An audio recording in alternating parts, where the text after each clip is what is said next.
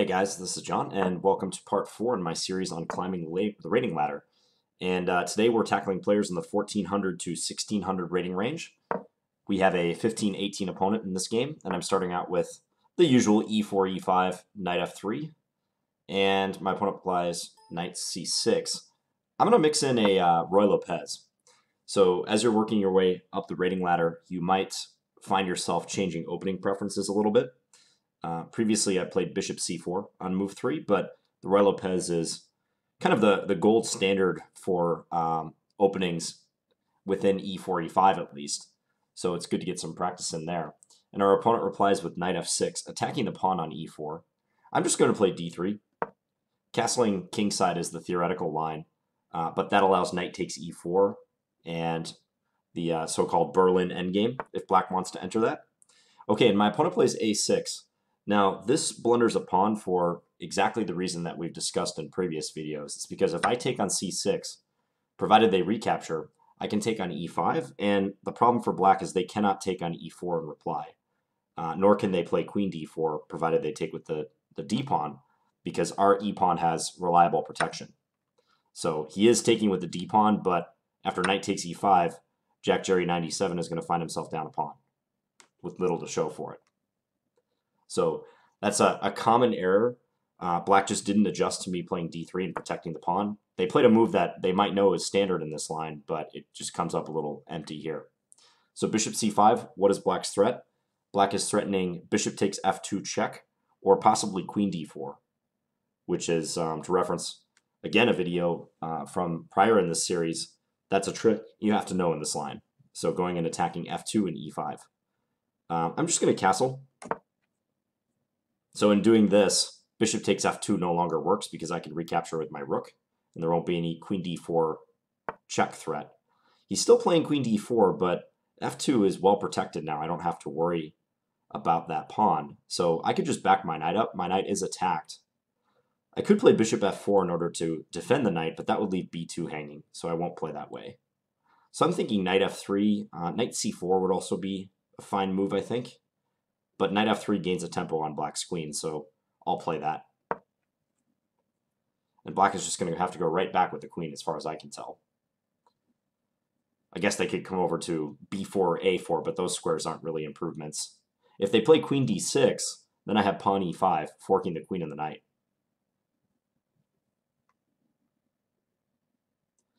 Last video, I faced some very tough customers, I would say, in the 1200 to 1400 rating range. So we'll see what the 1400 to 1600 rating range brings. Okay, bishop g4. So black is relying on a counterattack here. Now, this is a move that has to be calculated very precisely by black, because whenever you rely on some sort of in-between move or counter to your opponent's threat rather than simply retreating an attacked piece, let's say, if your opponent is threatening it, you have to make absolutely certain it works. Now, let's say I take on d4 right now, so I grab their queen. They will take our queen, bishop takes d1. And at that point, we both have hanging pieces. My knight on d4 is hanging, and his bishop on d1 is hanging. However, I have the move, so I might be able to move my knight away. And if you want to pause your video and try to figure out where I could move my knight away at that point to cause black the most harm, you can do that now. Okay, so the answer is after knight takes d4, bishop takes d1, I can play knight b3, which attacks his bishop on c5, and his remaining bishop will be under attack as well. So it's, in effect, just a double attack. And I don't see a good way out of that for black, so we'll proceed with this line. I could also maybe play knight takes c6, that's an in-between move, but knight b3 is clear-cut, and it should be winning me material. Black could move this bishop like bishop e2, trying to counterattack once again. So attacking my rook there. At that point, though, I can just play rook e1, and it's the same situation. Both of the bishops will be under attack with no recourse for black.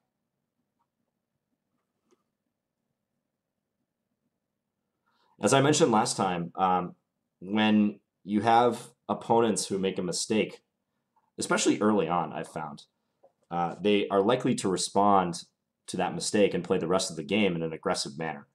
A lot of people, I think, just kind of get rattled, or they say, well, I'm losing this game anyways.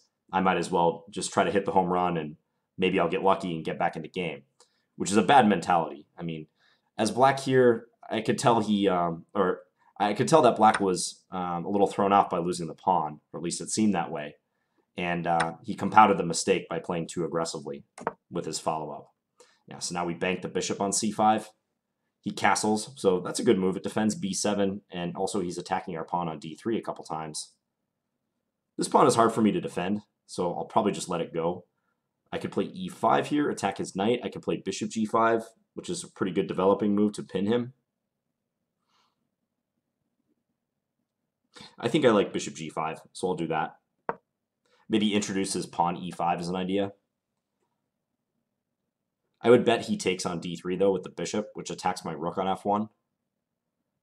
So the game could go bishop takes d3, knight takes d3, rook takes d3, bishop takes f6, g takes f6, and then I'll probably just make a developing move like knight c3 at the end of that line. That looks like a simple variation. I don't have to calculate too much there. It's just trades, and I'm up a piece, so I'm happy with the trades. Yeah, and let's play knight c3. I'm temporarily giving him the second rank by putting my knight here, but I do want to connect my rooks together ASAP. He doubles up. Okay, so if you want to pause your video and ask yourself, what is the best way for white to simplify in this position? All right, so hopefully you came to the conclusion that the answer is rook to d1.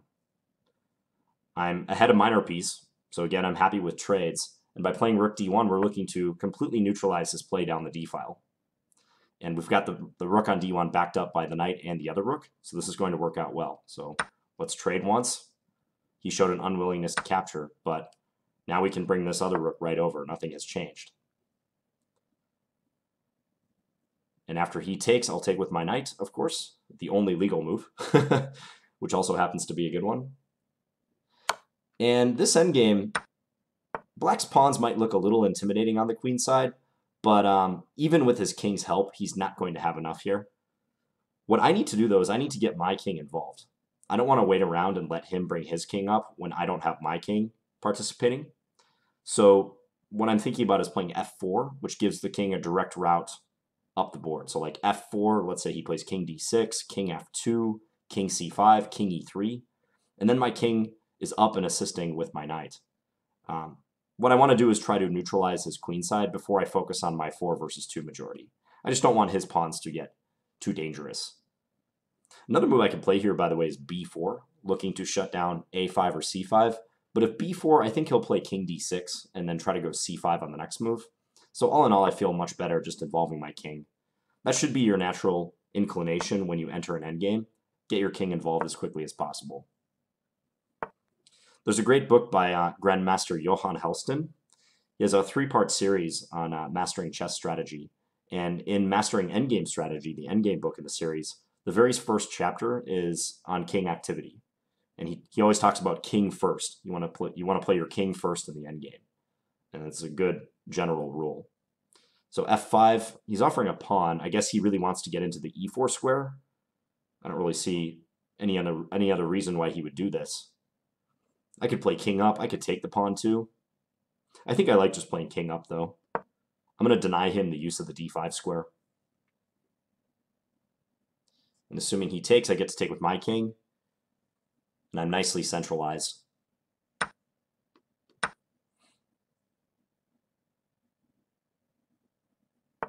So potentially my king could be used on the queen side or the king side, and that's the beauty of centralization, is that you have that flexibility. All right, he plays king e6, probably looking to play f5. Let's just get this pawn going, g4. And that way we stop him from playing f5 and we mobilize our pawn majority, our 3-pawn versus 2-pawn majority we have on the king side. I haven't touched the knight yet because I don't think it has been necessary. b4, I dislike that move for him because I think I'm going to be able to blockade on the c4 square. Now I will bring up the knight. And he's got these doubled c-pawns that really hinder the unlocking of his majority, let's say. So here I can play b3, stopping his a-pawn too. And now knight c4 followed by knight takes a5 is on the cards. And he doesn't have a good defense to that.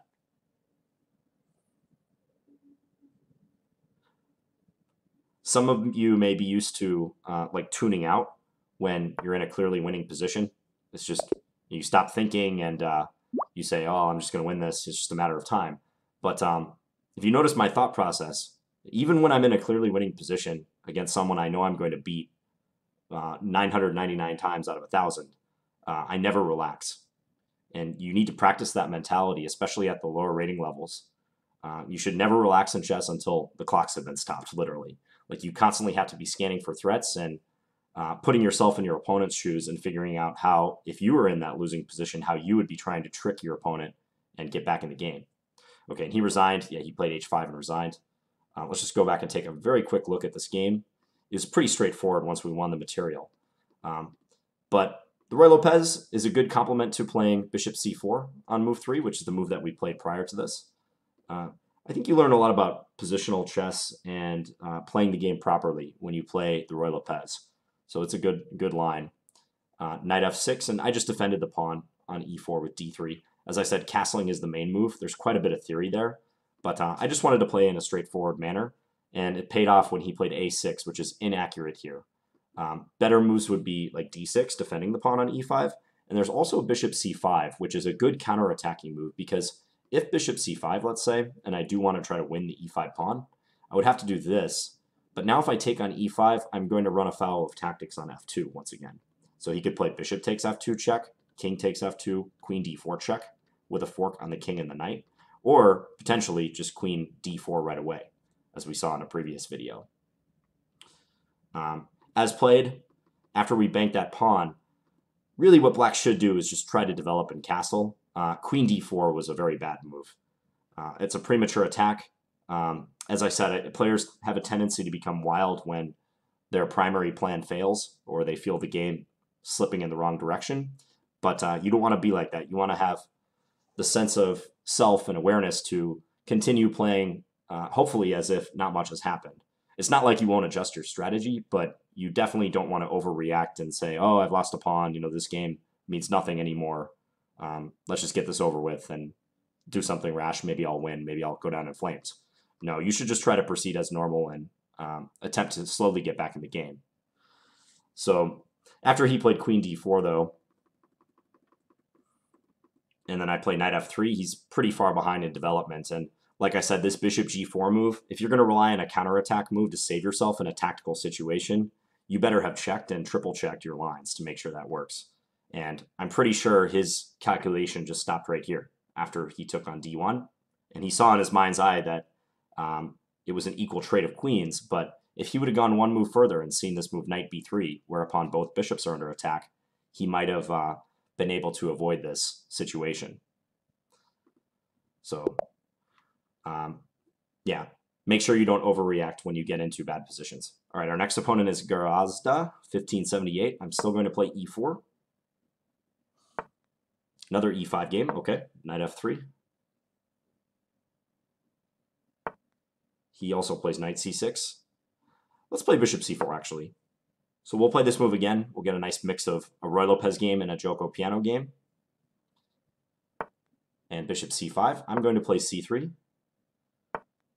Knight a5. And he whipped that move out right away. Okay, I'm a little suspicious of that move. It does attack my bishop. It leaves the e5 pawn unguarded.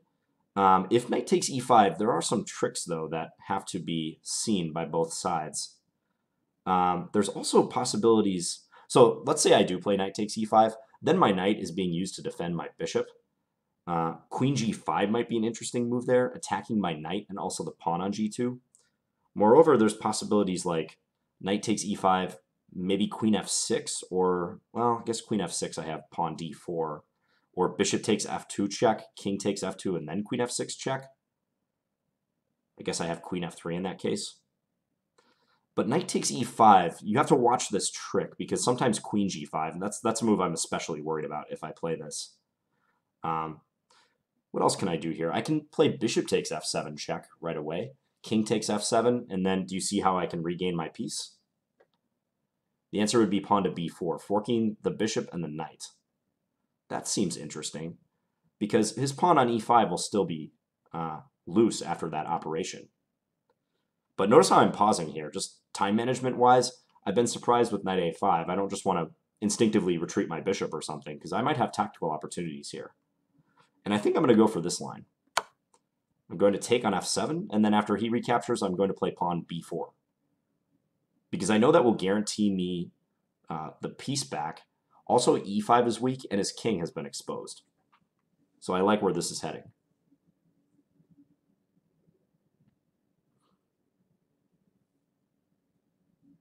So we've had two opponents now who've played pretty aggressively in the opening with black. And let's see how this opponent reacts to the bishop takes f7 check move. If they do not take the bishop, if he plays like king f8 or something, I'll be very pleased with my position. I can like take their knight and then maybe take e5. Okay, so let's proceed b4 as planned. We're getting the piece back because of this fork. If bishop takes f2 check, I'll take. And then provided he plays knight c6, I was thinking pawn b5. Try to boot the knight away from guarding the e5 pawn. Wow, queen f6. Not a good move. I mean, rather than retreating his attacked knight, he tries to pin my knight, but there's no follow-up to the pin on the knight. I can just bank this piece. Now, last video, we didn't get so much of it. I really got to say, the opponents in my last video played pretty well overall in the 4 games that I played at the 1200 to 1400 level. So you didn't get a sense of it in that video, but what I was going to say is that players will still be dropping pieces quite often here, and they'll be making 1 and 2 move errors. And as you're seeing already in these first 2 games I played this situation, that's the case. I played rook f1 in order to allow myself to castle by hand. So now I'm going to play my king back to g1 and take a look at his queen and his king. They're both juxtaposed along the f-file. And already I'm threatening stuff like knight takes e5 check, discovered attack on the queen here. He is pinning me, so I do have to watch that. On the previous move, instead of king g1, queen b3 check was another move I could have played, attacking the king and also the pawn on b7. But I'm up a piece. I think the only questionable thing was my king safety, so I just decided to get out of the way. Okay, king e7, that makes a lot of sense. He just sidesteps f-file stuff. Also, he sidesteps queen b3 check. I could try to play d4, open the center, and then if pawn takes bishop g5, pinning him.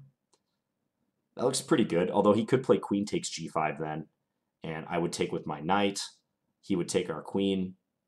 That line's probably good for me. I notice queen b3 is also a pesky move that I can try. Let's play that move. Kind of neglecting my queenside development, but I think it's justified because we are ahead a piece and we've done well with our last couple of moves to secure our king, and now we're creating a threat. So my plan is to play queen b3, attack his pawn, and presuming he defends the pawn, let's say with a move like rook b8, I was going to play d4 then. Okay, instead he decides to go on the counterattack, queen g6, threatening this pawn. What if I take b7, because that would defend this pawn? I think that looks pretty good. Let's take b7. There's ideas he has with bishop h3 trying to pin our g-pawn, but they seem to come up a little short. Okay, knight f6. You know, I like what he's doing. I think he's doing the right thing. He's trying to get back in the game by investing further material. I think he senses that if he proceeds as normal, he's going to lose this game. So he's trying to complicate my task by offering some tasty material. So like I can take on c7, but I suspect he's going to block with his knight or his bishop. But still, this is a free pawn with check, so we should probably take it. I just don't want to get too far behind with my queenside development. That's my only concern. Also, my queen is a little bit of a concern. I shouldn't dismiss that either. Here I'm looking at some tactical possibilities like knight takes e5 because he is pinned with his knight. So like knight takes e5, d takes e5, bishop a3 check is a little tempting. And then if king e6, I would have queen d6 mate. However, knight takes e5, d takes e5, bishop a3 check. He has king e8. And I don't see a win there for me. Looks nice, but I don't see a win. So probably something like d4 just makes sense here. Also, I could maybe bringing my queen back is the easiest of all. Yeah, that might be the safest thing to do. Let's just bring our queen back from the brink. We're pretty deep in black's position. We've raided a couple pawns. We're bringing our queen back in a way that also defends e4. So once we've sorted out the queen situation, then I'm going to bring my remaining pieces into the game. He plays an aggressive move, bishop h3, threatening mate on g2. I could play knight h4 in defense, which attacks his queen and simultaneously defends. I could also just play queen e2. That looks pretty good. Let's do that.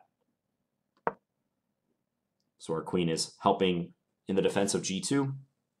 And then I'll probably play d3 or d4 and maybe bishop g5 check on the next move. If he can't win g2, the bishop is just kind of floating out there on h3, so I'm not concerned. He plays rook f8. Yep. Let's play d4. He's bearing down on f3 a bit, but we have that defended by our rook, also our queen. So if he takes bishop g5 check, will be annoying. Bishop g4, he brings back the pin. Okay, how to proceed? Maybe bishop e3, and then knight bd2. I can take on e5 as well, if I wanted. If I take on e5, he can take with a knight in order to assist. So what about d takes e5, knight takes e5, knight takes e5 by me? That looks pretty good. He can take our queen on e2, but then I take his queen with check. He recaptures. I could continue trading or even play rook e1 there. That should be pretty easily winning, I think. I am a little behind in development there, though, so again, that's the only thing that concerns me. Nah, I'm just going to play this solid. Let's play knight bd2. Develop a piece, defend the knight, overprotect e4. I think it's solid. Yeah, he's doubling up. Let's play bishop a3. I think we're going to have sufficient defense here. Assuming he doubles up, I can take on e5 once again. So let's say rook af8, d takes e5. He can't take with his pawn, it's pinned. So knight takes e5. I can take with my knight, and this pawn would be pinned then. Our queen is hanging, but remember, I always have knight takes g6 check. So that's useful. So I feel a lot better now that I have my knight and my bishop in the game. And my rook's connected as a result. Yeah, he played king f8, but I'm pretty sure I can just take on e5. I can't take on d6 because his queen defends that, but taking on e5 should be good. D takes e5. If knight takes e5, I just have knight takes e5 myself with the pin.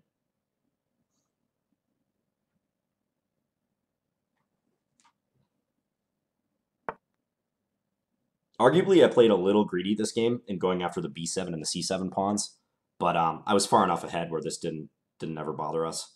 I'm going to take with my bishop, bank another pawn.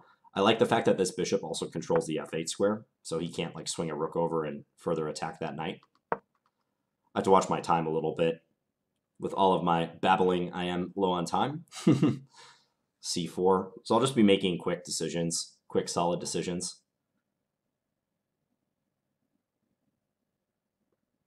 It'd be interesting to do a video on time management.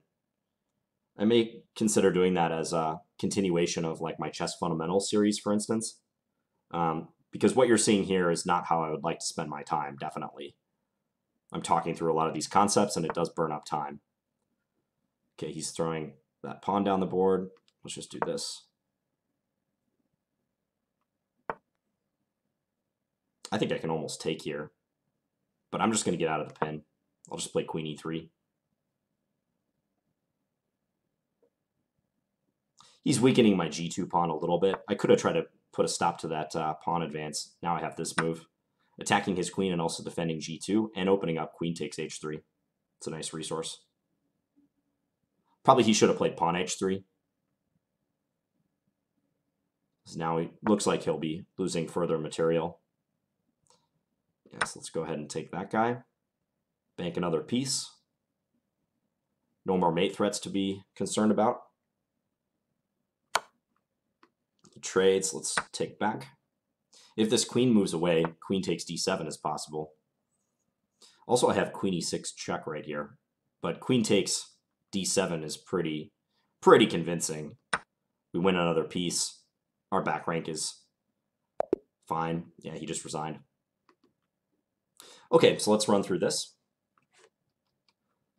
So I mixed in a Joko piano here, and he played bishop c5, which is fine. Knight f6 is the other main option, the two knights variation, two knights defense. Bishop c5, c3. So if you're going to play this line, you should play knight f6 and counterattack the center. I've never seen knight a5 in this exact position, but I'm almost positive it's bad. So if knight takes e5, I was just worried about queen g5. This is something you have to be concerned about. There's actually an analogous variation. It's called the garbage gambit. And that's if black plays knight d4 on move 3. I do not recommend you play this move. But the point is for black that if knight takes e5, black has queen g5, forking the knight and also the pawn on g2. And if white continues in greedy fashion, like taking on f7, thinking, oh, this is great, I've won 2 pawns and I'm forking the queen and the rook, there's this famous line that can occur. Queen takes g2, attacking the rook on h1, rook f1, queen takes e4 check. All of a sudden, white is in dire straits with his king, has to block with a bishop, and then knight f3 checkmate. Kind of a smothered mate. So that just kind of flicked across my mind when he played that knight a5 move, seemingly offering up the e5 pawn. I just didn't want to run afoul of some similar idea, queen g5. And I think bishop takes f7 is fine. I think the way this turned out was pretty good for me. So here, they took on f2, realizing that they're going to lose a minor piece. So they took on f2. Taking on b4 was another option. But bishop takes f2 check, king takes f2. Yeah, and then this move was egregious, and he played it right away. You simply have to play knight c6 here, or knight c4 at the very least. Although knight c4 runs into maybe queen b3. Could be some complications of d5. But you have to move the knight. I mean, there's no other real good move. I think on either knight c4 or knight c6, I will win the e5 pawn. Yeah, if knight c4, d3 might be the simplest, driving away the knight from defending e5. And if knight c6, there's b5, again, driving away the knight from e5. But queen f6 just gives a piece for no good reason. So, yeah, players even this high are not immune to blundering pieces. So these first 2 games I've won because I banked early material and they never got back in the game. I do like his strategy, though. I think he did a good job of sufficiently complicating the game to at least have some fighting chances. So in a non-blitz game, I mean, black would almost certainly lose this every time, even against players around their own rating. They'd be a heavy underdog from here. But in a blitz game, what he did is not bad. He gave me 2 more pawns. Black's already down like a piece, so he doesn't care about pitching a couple more pawns for an initiative. But in the process, he sped up his development. And he got coordinated a lot faster than I did. I was able to parry the threats, but I had to be somewhat careful, and as you see, my queenside pieces took a while to get in the game. I don't know. I think grabbing the pawns is fine. If I was really concerned, though, I would just develop. I would play like d3 or d4 and try to get these guys in the game. Bishop g5 maybe soon. Okay, let's look for another game. Game number 3 coming up. Ooh, same opponent, Garazda. Okay. Plays e4. And I'm going to play a Sicilian this time. So a little more opening experimentation as we climb the ladder. I'll play d6. You know what I'm going to play? I'm going to play a classical Sicilian if he had played d4, but instead he plays c3. Against this move, knight f6 is a good reply. Attacking e4. The thing is, e4 is not actually hanging, even if he hadn't defended it. Say he had played bishop e2, because if knight takes e4, there was queen a4 check. Nice little trick. He plays d3, that's kind of conservative. I'll just develop my knight. Now, a lot of times when white doesn't go for d4 in a Sicilian, it makes sense for black to fianchetto their dark square bishop and try to play for control over the center dark squares, especially d4, since they're not trying to occupy it. So that's what I'll do. The only problem with playing the Sicilian at lower levels as black is that you're going to spend a lot of time studying like cool Sicilian main lines that you've seen in books and stuff, but you might not get those situations in your games because people will play all sorts of wacky stuff and try to avoid it. Okay, so he's proceeding with a plan that you will come across in the Sicilian quite a bit, which is to sink the bishop into h6, especially against dragon formations, and try to trade, and he's probably looking to attack me on the king side. So if you're getting attacked on one wing, the classic response is to try to counterattack in the center. So it may make sense for me to play something like d5 or maybe even c4, try to knock out this d pawn so I can get at e4. I also kind of like the look of queen b6 right here, which would threaten to take his bishop and then go take on b2. There's a lot of good options. I think I'm going to play e5, though. And I can try to follow up with bishop e6 and then maybe d5 in the future. Normally, when you have a fianchetto bishop, you wouldn't want to play e5, but given that he showed that he was just going to trade the bishop off, I think it's fine to do this. Yeah, now I'm pretty well coordinated. I only have my light square bishop to bring out and maybe put my queen on the 7th rank. I feel like I'm already in a good place to play d5 and try to attack him in the center. I like the fact that he can't bring his knight to a square to simultaneously defend e4, so that's what I'm trying to take advantage of. He takes. I could take with a queen or the knight.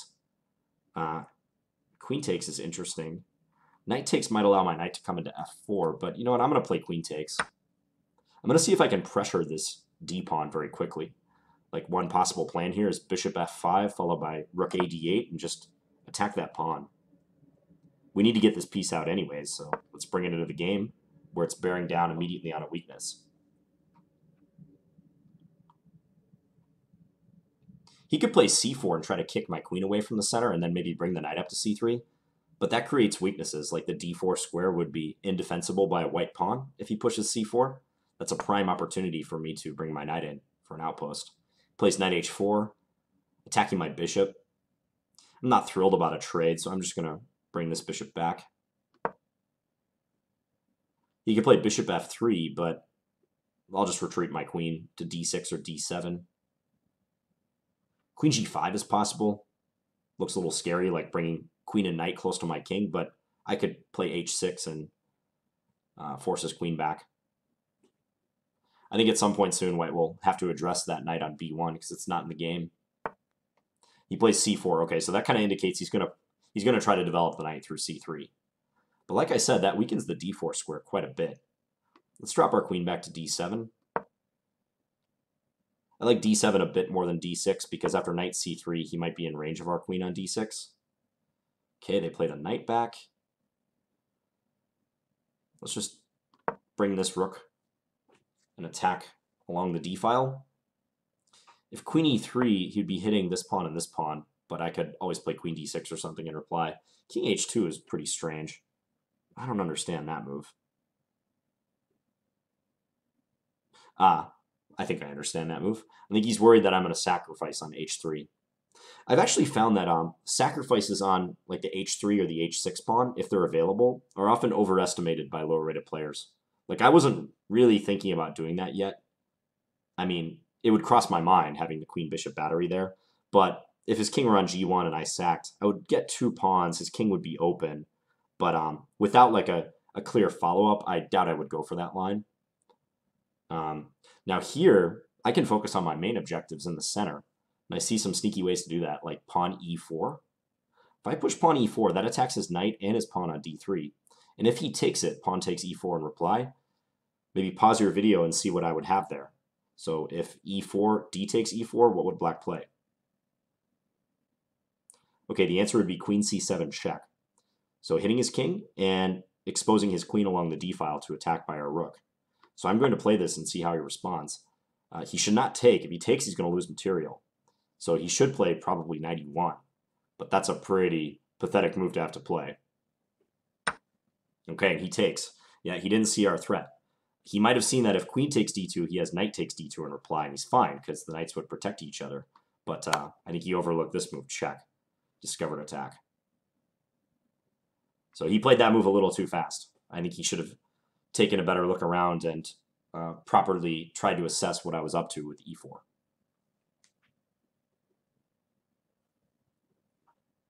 Good things happen when you centralize your pieces and you make it a priority to play through the center. You know, at the level that most of the viewers of this video are watching, it's just best to play in the center most of the time. Don't get too wrapped up with flank play. You know, leave that to higher-rated players and maybe yourself when you get a little higher-rated. Okay, so I've won their queen. Let's bring this rook into the game.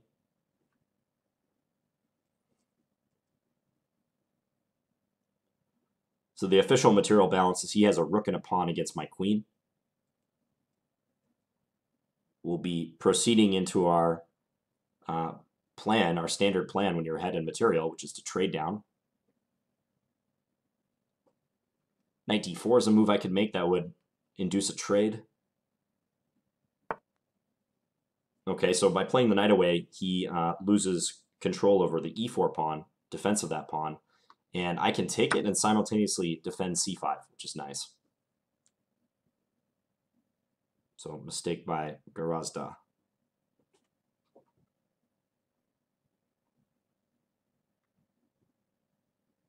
His play in the opening just strikes me as a little disjointed. I mean, he did the whole bishop from e3 to h6 trade our dark square bishop plan, but it wasn't followed up with anything. And here you go, he drops another piece. I can play knight takes g5 here. So that's just a pure blunder of a piece. F4 attacks the knight. But yeah, I mean, I think that plan of bringing the bishop into h6 is only viable if it's followed up correctly. Okay, and you can see here he's playing very fast. He's blundered something else. If you want to pause your video and try to figure out what that is, black to move, what should I play?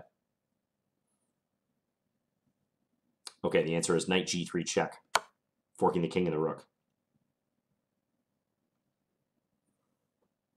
So he's been down so much material, it's a moot point as far as who's going to win this game, but still, he kind of showed with his last series of moves like knight b3, knight g5, blundering knight g3 check, that he wasn't looking at my threats. So even when you're losing and you're down, you can still practice good chess habits. That's going to pay off. Don't just write off the game because you're losing. If you really want to get better, you have to treat every chess position you play and analyze the same. You have to maintain your mental equilibrium, and just because you're down in material doesn't mean you can stop assessing the position objectively. Okay, as soon as you involve emotions in your decisions, you're going to make mistakes. So yeah, but this one mainly boils down to the fact that he overlooked the very big threat after e4. Pawn takes, queen c7 check, discovered attack, winning the queen. So you can mix in some Sicilians if you want. I think it's a good opening to start experimenting when you're, let's say, 1400 plus. Below that, I would pretty much stick to e4, e5 just for simplicity's sake and get some experience with that. But the Sicilian's a fun opening to play, and it's extremely reliable. And it's a lifelong chess opening too. You can play it all the way up to Grandmaster level. And I hope some of you guys watching this video will make it to Grandmaster level. That would be awesome. Come back in 10 years and leave me a comment if you do. But yeah, this bishop into h6, I can see the plan. I mean, it's good to eliminate the dark square bishop around my king. But so what? He takes it, and yes, I've traded off that bishop, but that was a time-consuming maneuver. It took him 2 moves in order to do that, and he doesn't have a lot of follow-up threats. We attacked in the center. I mentioned that d5, I think, was a prime opportunity, and he had trouble developing this knight. He castled and then played knight h4 and, yeah, c4. I think right around here he probably should have just brought his knight out. He maybe overreacted to the bishop takes h3 possibility too. In general, like just giving up a piece for 2 pawns to weaken the opponent's king is not quite enough compensation. If I could give up the bishop for 2 pawns and have follow-up threats that I thought were dangerous, I would do it. But giving up the bishop for simply 2 pawns would not be enough. Yeah, an e4 take and 1 material. Okay, I'm searching for another game. Let's see what we get this time. It's the same player. I kind of want to play someone else, so I think I'm going to try and look for a different opponent. Just want to get a good mix of opponents in, since we played this player twice already.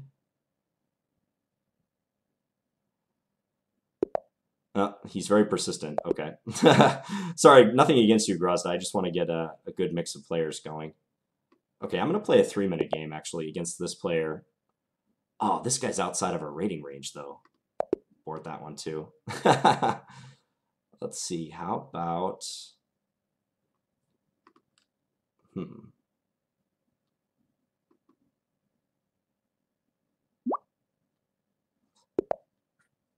Oh, I'm getting the warning message from chess.com about aborting too many games. All right, since this guy, well, all right, I'm gonna play one more game against this guy.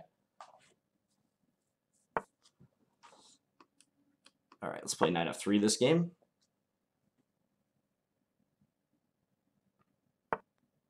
And let's go back to the Roy Lopez. So we've kind of switched off now. We had Joko Piano, Roy Lopez, and now we're going back to Roy Lopez. Plays d6. Yeah, reliable defense of e5. It's just castle.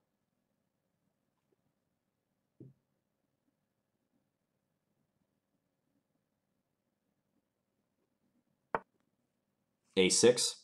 I think I will take the knight on c6 now because he's made a few pawn moves already, and I'd like to open the center after this by playing d4.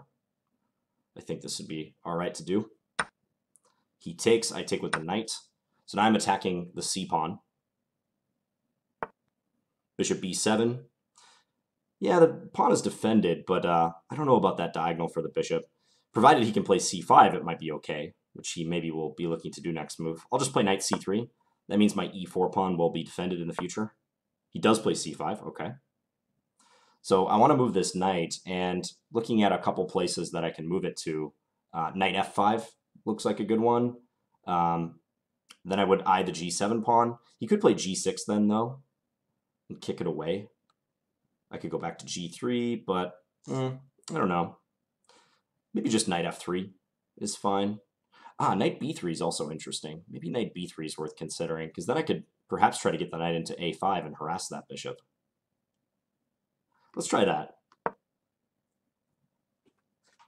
The knight's kind of sidelined over here, but I do have this idea with knight a5. He could play pawn a5 trying to stop it, although that costs him a little more time.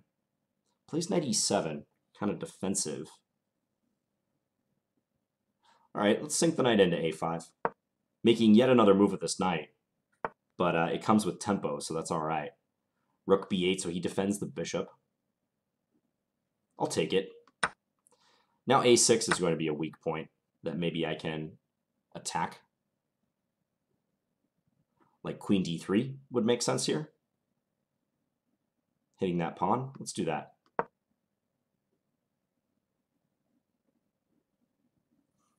Queen e2, same thing.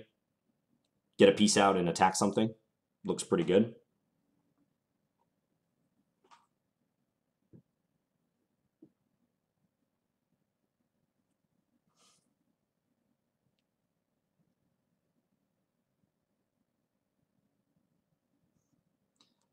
He could play rook b6 or rook a7 in defense. Probably queen a8 would be dubious because I don't think he wants to assign the queen to simply defend a pawn that early. Probably rook a7 is prudent. On b6, the rook's a bit exposed. I might have knight a4. Yeah, and he does play that. Here I can bring my bishop out because his rook is no longer attacking the b2 pawn. So debating all these squares to bring the bishop to, I like bishop g5 the most because it's a pin on his knight. And if I can get him to play like f6, that might be a slightly weakening move. Like now the diagonal and the light squares around his king have been compromised somewhat. So let's bring the bishop back here. We'll go to e3 and maybe I can make something of those weakened squares. For instance, at the moment he decides he wants to castle, like maybe I can play queen c4 and thereby stop him from castling.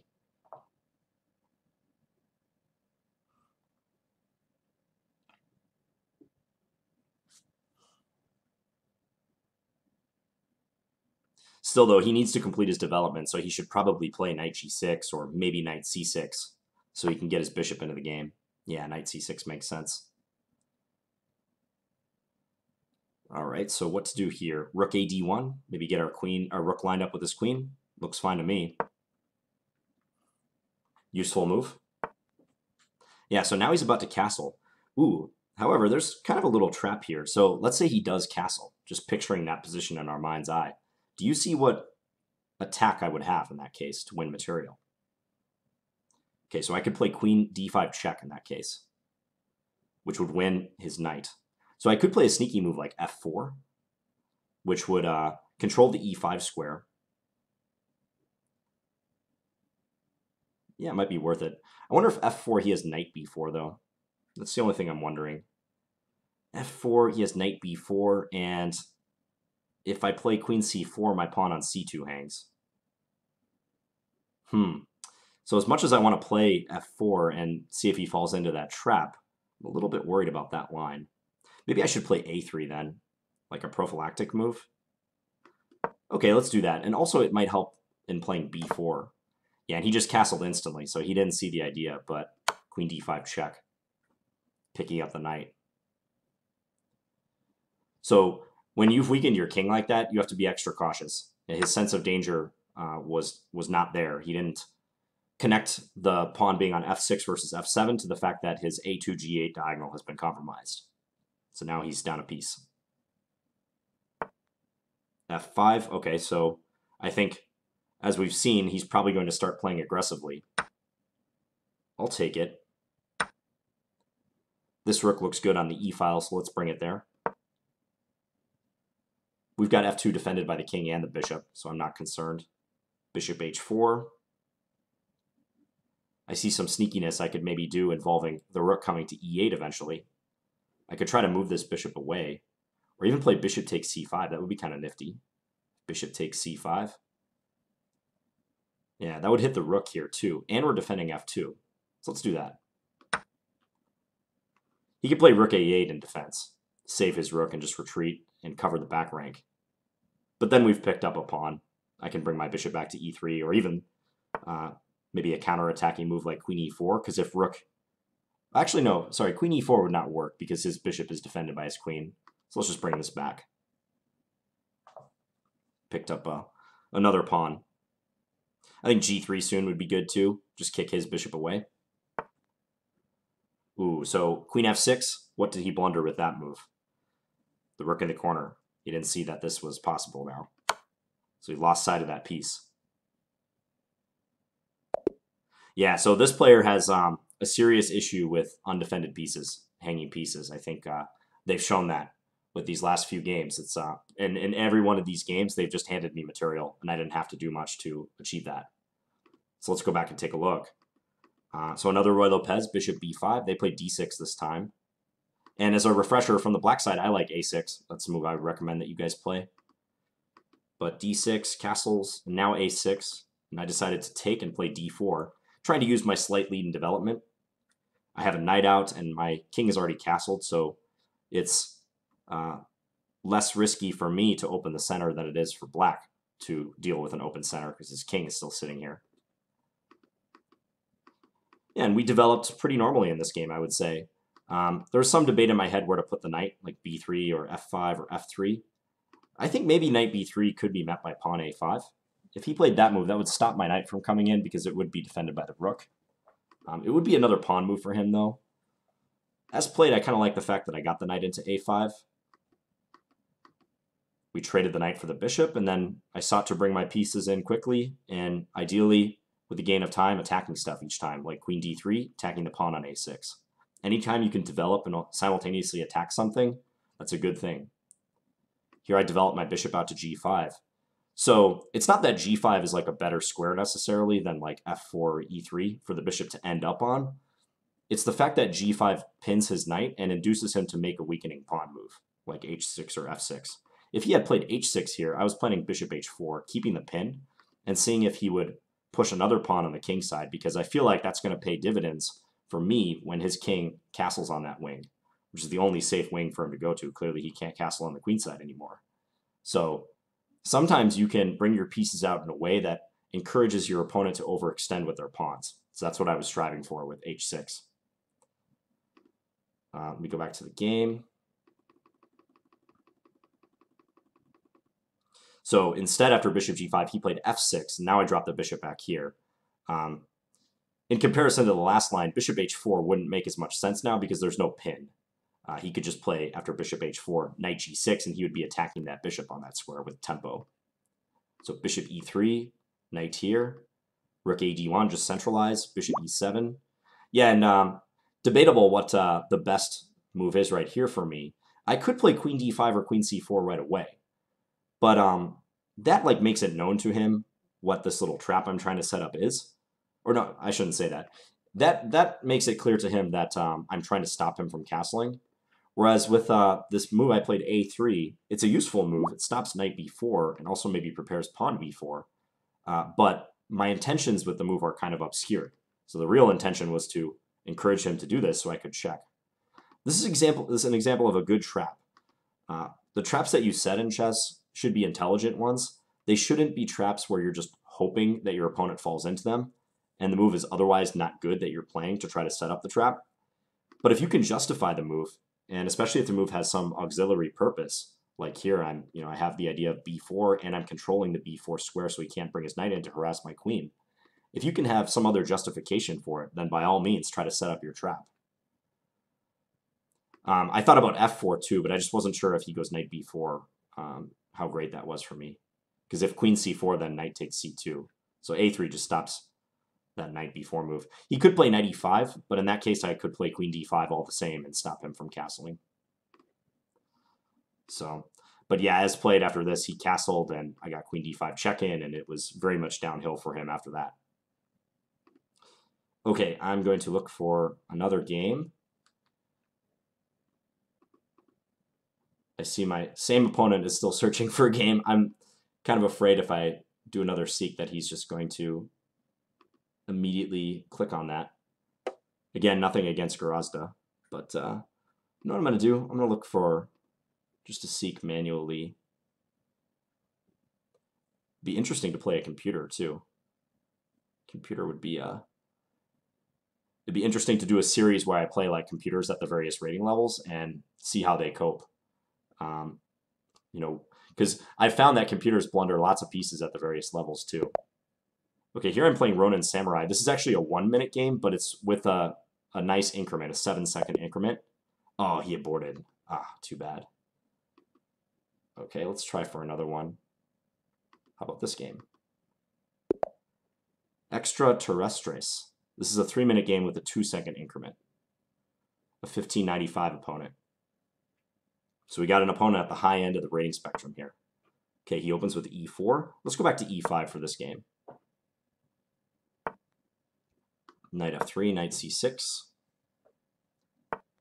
Bishop c4. So I like to move bishop c5 in reply to this for the reason I mentioned before, because it rules out knight g5. All right, let's play knight f6, d3. So this opens up maybe the possibility of pinning me with bishop g5. And I could try to respond to that by playing h6, but you know what I'm going to do? I'm going to play d6, and if he plays bishop g5, I will play h6 then. All right, so now he plays c3. So he's developing in a way that would be characteristic of the gioco pianissimo, where you play c3 and d3. So that's the name of the opening. I could castle right now. I could play h6 again, like I was saying. But he might play d4 pretty quickly in the center. I think I'm just going to castle, though. Let's see if he plays bishop g5 at a time where it might be annoying for me to break the pin. And I'm going to see if I can give you guys some strategies in doing that. Instead, he plays b4. Okay, we'll drop the bishop back. He might continue with a4, trying to trap the bishop. I'll play a6 in that case. a5 was another possibility, but I like a6. So he's gained a bunch of space on the queen side, but black is solid. This structure is fine for black. Knight bd2. Looks fine. Okay, I'm going to play bishop e6. And this is something that's acceptable to do, like offer a trade of bishops in a gioco piano or gioco pianissimo position, where if the trade occurs, you get an open file. So if he takes on e6, I can take with my f-pawn, and I'll have a nice open file to work with. Okay, queen b3. So now he's threatening to take on e6 and win a pawn, so I have to be aware of that. I could play queen d7, would be a good move. Queen d7 or queen e7. Those are my top choices right now, because both moves help defend this pawn. I think I'll go to e7. So just reinforce this and connect the rooks together.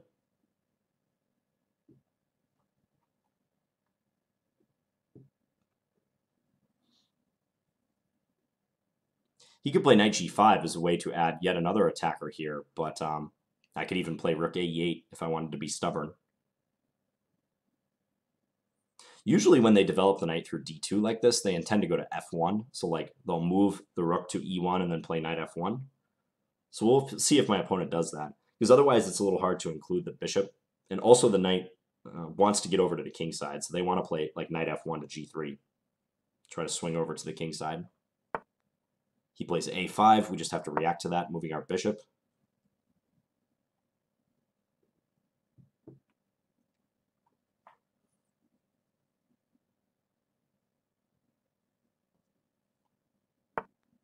Now b5. Okay, so our opponent is playing very forcefully on this side of the board. I can't take on a5 with my knight because his rook is backing it up. I should probably take with the pawn. Queen takes, and then he'd be threatening this pawn on b7. But I can defend it with rook b8. He might persist with a6, which would be interesting. I'm going to try to set up a trap here, actually. So I'm going to play queen d7, which is an indirect way of defending this pawn. And you'll see what I mean. If you want to try to pause your video and figure out why queen d7 indirectly defends b7, you can do that now. Okay, so the idea is that if he takes the pawn on b7, and I'm going to take with this pawn, but if he takes the pawn on b7, I can play rook fb8, and he'd have to play queen a6, and then I have this discovered attack, bishop takes f2 check, winning his queen on a6. So that's a trap, but again, we were talking about it in the previous game. You want to set intelligent traps, and I think that's a reasonably intelligent trap. I didn't play a deliberately bad move in order to entice him into playing queen takes b7. So bishop b2. It seems like he sees what we're up to. Bringing the knight to h5 and then into f4 is interesting, so I may do that. This capture still does not work, so that's fine for us. He can maybe try to play a6 in the future, take and then take with a rook. That would be interesting. You know what? For that reason, I'm just going to play this right now. I'll overprotect b8. I think he kind of sees that queen takes b7 is bad, and I doubt he would do it with this bishop on b2 especially, so I think assigning the rook to defend this pawn is fine. h3. All right, now I'm going to try to maneuver my knight in.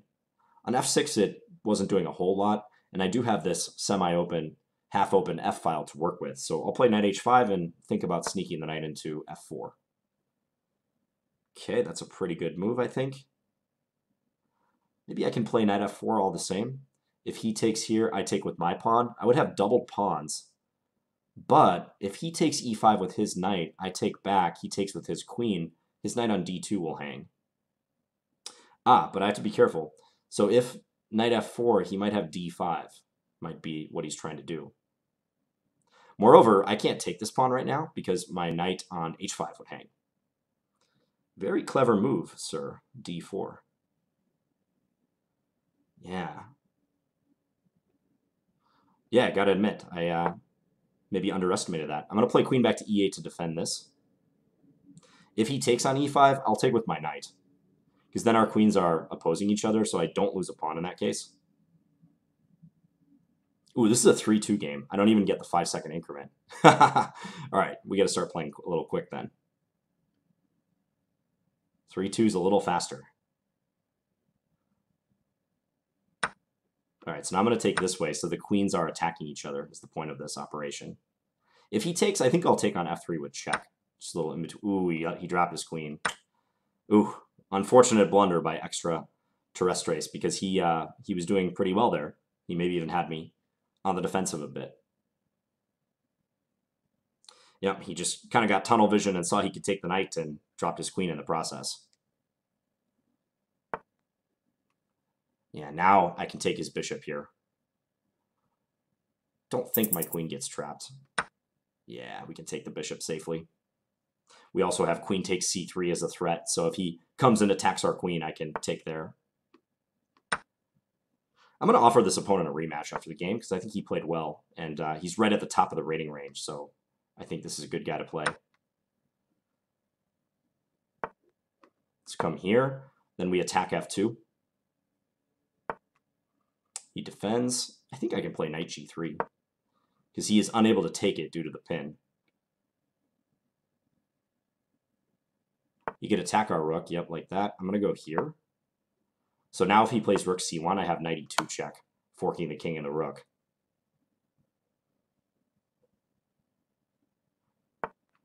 So poor extra terrestres, we kind of turn on the afterburners there and are going to get him in the end, but he played a very good game up till that point.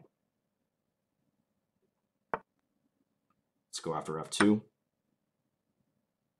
Let's come here. Let's give it check. Just weaken his position a little bit. Now I'm threatening to take his rook next move. Ooh, he moved his king, and we have checkmate. Okay. So, yeah, going back a little bit in this game, I think his opening was interesting, like expanding on the queen side like this, pushing all his pawns. Looked pretty good. And again, that trap that I was setting up with queen d7 was if queen takes b7, I have rook f to b8, queen to a6, and then bishop takes f2 check. And that would be a discovery on his queen. But otherwise, he played okay. Not bad at all. I'm not sure I would put the bishop on b2. I'm a little negative about this entire plan. But unfortunately for him, he just took the eye off the ball and he missed queen takes queen. I think the likely conclusion or continuation would have been queen takes e8, knight takes f3 check, knight takes f3, and then probably I would have taken with this rook in order to keep this one on the file. I like my position. I think my knight can come in here due to the pin on the f-pawn, or maybe to f4 too. Okay, let's see if we can get this opponent again if he's still around. There, I'll look for one more.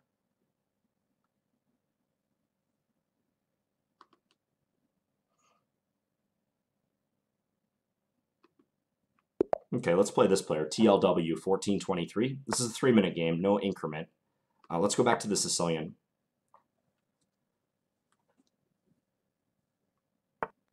All right, they play d3, not a critical move in the Sicilian on move 2. But again, if you study this line, a lot of people will not play the main lines. But don't get frustrated about that. Even though they're not playing the main lines, it's still good to learn a thing or two about what the main lines are, because you will encounter them as you move up the rating ladder. Okay, I'll just play knight f6. Castle. Now, in the Sicilian, a lot of times black ends up playing on the queen side. So this would be a typical position where I want to go rook b8 and then try for b5, attempting to expand this way. There's a rule of thumb in chess that says your pawn structure points to the side of the board where you should usually play on. And if you see black's E, D, and C pawns are all pointing towards the queen side, so that's what I'm going to do. He's maybe moving his knight out of the way to get ready for f4, but I'm kind of Johnny on the spot right here, no pun intended, to attack him on the queen side, counterattack. Knight a4. Let's bring this knight into d4. This bishop, in some of these closed Sicilian lines where they're not pushing d4 immediately, this bishop is sometimes the last piece that you want to develop. Sometimes people will just put it on d7 or b7 as a course of habit, but it's good to like let the play develop a little bit and see where to put this. It's not critical that you put it somewhere right away. Okay, b3, he's kind of weakening the diagonal, leaning towards his rook. I'm going to play bishop b7. I like the potential I have here. I could try to move this knight back to d7, which would set up the threat of knight takes e2 check, opening up bishop takes rook as an option. So that is possible. All right, he plays c3. Yeah, let's just take that. And I think I would like to move this knight away. So like knight back to d7. Because then we unleash the power of this dark square bishop. b3 is a little bit weak. I'm tempted to look at stuff like knight takes b3, queen takes b3, bishop takes e4, but it's unsound. I think we only get 2 pawns for that. So let's just bring this back. We might have opportunities down the long diagonal. Ooh, brings the rook in, but that rook is overextended. Half tempted to do something sneaky here, but I'm just going to play this, attacking the queen and also attacking b3. I was thinking maybe I could have taken on e2 and then brought my bishop into d4, which would be on the same diagonal as his king and his rook. But that might have been a little bit too fancy, let's say. I think this is fine. If rook back to a3, maybe rook a8 and offer a trade of rooks, I think would be fine. If I can entice this rook to trade off, then that's one less defender of his pawn on b3. Now I don't see how he's going to hold this pawn. Yeah, so he just abandons the defense of it. Let's go and take it. We've got it backed up with our knight. His knight on h2 is kind of languishing too. Ooh, bishop e3. That was a mistake. If you want to figure out why that was a mistake, pause your video now. What should black play? Okay, that was a mistake because I had bishop takes c3. So taking the knight and rook a1 might be a possibility now. I can try to trade rooks along the first rank and simplify. Bishop g4, should I play rook a1 right away? Absolutely not. Our knight on d7 is attacked. We need to address that problem first. So let's play knight f6 and attack his bishop.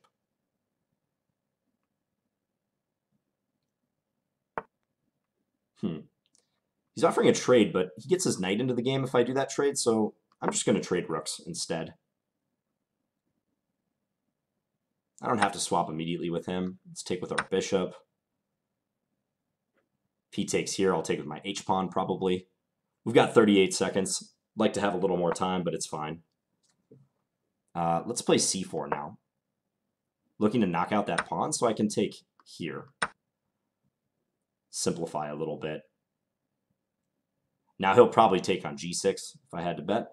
I'm going to take this way towards the center. Next, I'll probably go after c4 if allowed. Now I'll take here. And then I'm going to pull my bishop back and give a check. So I've got two nice bishops operating together like this. And I can go check here and now win this pawn. This is nice. He doesn't have enough around my king to really bug me. Now I've got this nice four-pawn mass that I'm going to start advancing. Offers a trade. I'm happy to do that. If we can get a trade of knights, that will be the icing on the cake for us. That should guarantee victory. Let's offer another trade of pawns. I wouldn't necessarily want to trade too many pawns, but this is fine what we're doing for now. Here I'm attacking that pawn on h3. He's going to be double attacking our bishop and also this. Let's bring this up. I'm going to start playing some quick moves now. So you guys tuned in for an instructional video, and you get to see my my bullet skills instead. How about that? Let's push this pawn. I think knight coming to f3 next is very good. If possible, I could have done that on the previous move, actually. Let's give a check. Go take this pawn.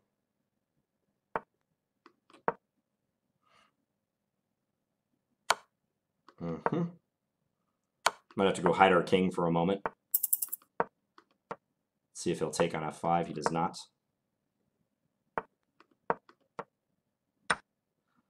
Okay. Yeah, now we're up a piece plus 3 pawns, and he lost on time. All right, so that's a good illustration of why I don't recommend playing with without an increment if you want to focus on improvement. But nevertheless, we got a pretty interesting game right there that was largely decided by him dropping something at some point. So this is a good quick illustration of a plan that's common in the Sicilian, which is queenside expansion for black, playing rook b8 and b5. And by the way, playing rook b8 in order to prepare b5 is preferable to playing a6, because a lot of times your rook will be useful on the b file, and by playing rook b8 and then b5, you could follow up with a5 in one go. If you play a6 here and then b5, you may regret the fact that your pawn is on a6, and you might want it on a5 anyways. So the theory is you'd rather play the rook move than the pawn move, because your pawn might be coming up to a5 and a4 anyways. So what other things are there to discuss on this one? Yeah, he played for a kingside attack, but it never really got off the ground. Like, if he was able to come up a bit more aggressively with like g and f pawns and maybe got his knight involved too, maybe play like g4, f5, get a queen bishop battery going and try to come in with the bishop to h6, sort of like one of my earlier opponents did, maybe that would have been more threatening, but we were a bit ahead of him with our counterplay on the queen side. I had a nice knight on d4. I wasn't looking to trade for this bishop here. Knight d7, unleashing our dark square bishop. Rook a7 is a very loose move. That's an undefended piece, and we know that undefended pieces are magnets for tactics. So one thing I was considering here is a line like c4, and then let's say pawn takes c4, knight takes check. And if queen takes, I would have bishop d4, forking his king and his rook. But we ended up talking a little bit about traps today. I don't think that's a good trap because, for one thing, there's a refutation. He can take with his knight. and defend here. Although actually in that case I have queen b6. So maybe that is possible. But overall, just with the amount of time I had, that trap seemed complicated to pull off, and several things have to go correct for that trap to work. In retrospect, maybe it's the best move, c4, but I wasn't sure about it at the time. If I had more time, I might have tried to think about that a little bit. But I just played queen b6 and ended up attacking his rook and his pawn here. He backed this up, and I played rook a8, looking to swap. Probably he should have played knight a4 at this point, attacking my queen. But after he takes, like now he has a difficult time defending this pawn, and soon he wound up losing a piece thereafter. Okay, so we got several good games in today, instructive games. As you can see, blunders are still prevalent, and based on our games at the last level, you might have been wondering like if players who reach like 1200 or something just magically stop blundering. But as you can see, even higher rated players still do make mistakes, and quite a lot of them too, and you want to be ready to take advantage. I think we talked about the importance of patience in this video, not overreacting when things do not go our way, approaching positions objectively, trying to be objective in all of our decisions, even when we're in losing positions, having the wherewithal to try to look for the best move at all times. And hopefully I gave you a few opening tips and new lines that we played, like Roy Lopez and also the Sicilian. So thank you guys for watching, and I'll be back soon with another Climbing the Rating Ladder video. All right, bye guys.